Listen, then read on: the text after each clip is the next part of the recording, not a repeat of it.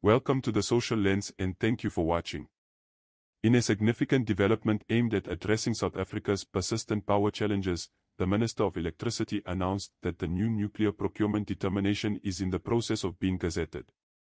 This comes after the National Energy Regulator South Africa, NERSA, granted the minister the green light to proceed with the procurement process of 2,500 megawatts of nuclear power. The minister emphasized the importance of this move in ensuring national security and energy sovereignty, marking a crucial milestone in a historically controversial process. South Africa has been grappling with severe power shortages, leading to frequent and debilitating power outages. These challenges have had widespread implications affecting industries, businesses, and households across the country.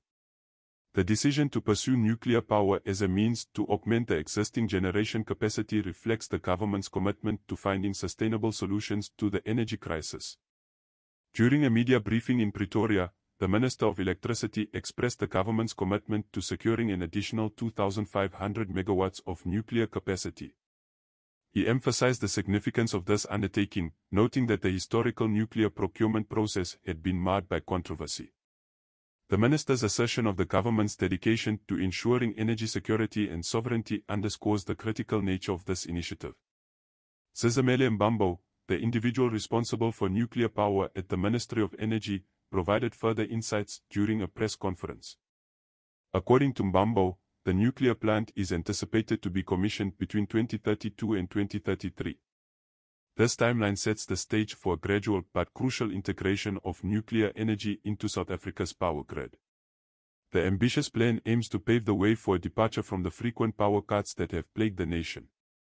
The National Energy Regulator of South Africa's approval of the nuclear procurement process is a pivotal step in realizing the government's vision for enhanced energy capacity. The regulator's decision acknowledges the pressing need for a diversified and sustainable energy mix to alleviate the strain on the existing power infrastructure. With the regulatory hurdles cleared, South Africa is set to launch a bid for 2,500 megawatts of nuclear energy.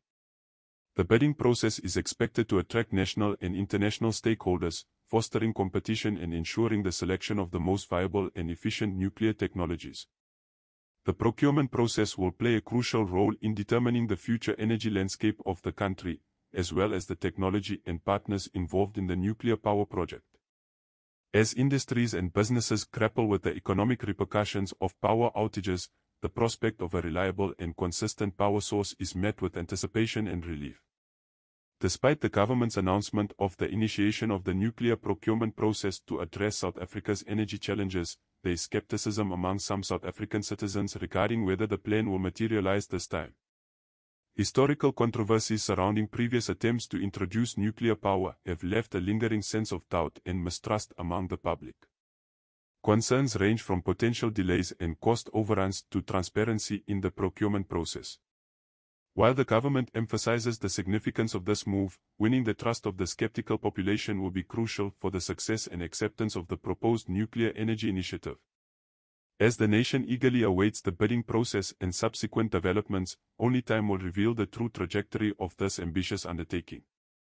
Time will tell whether this initiative becomes the beacon of a transformed energy landscape, free from power cuts, or if it will succumb to the challenges and skepticism that have shadowed previous attempts.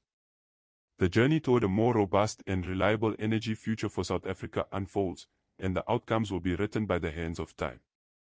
If you found this video informative, please click the like button and consider subscribing to the channel. Until next time.